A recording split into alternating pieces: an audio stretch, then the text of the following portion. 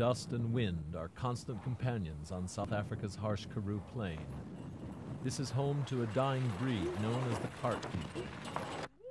They are South Africa's oldest inhabitants.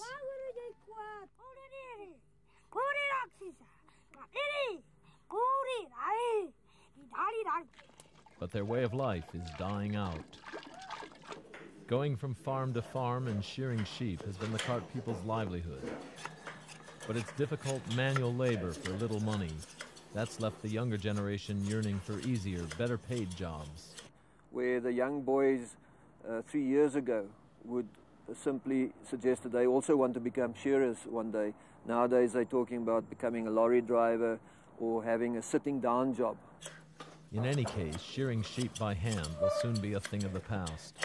It's faster and cheaper to clip the wool with power tools.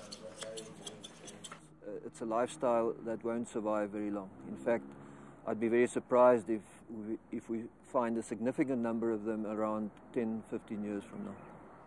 Nightfall in Karoo brings an end to a day of backbreaking work. But for the elders, it's one day closer to the end of their way of life. Wat al daardie implemente gemaak het van klippe. Ja.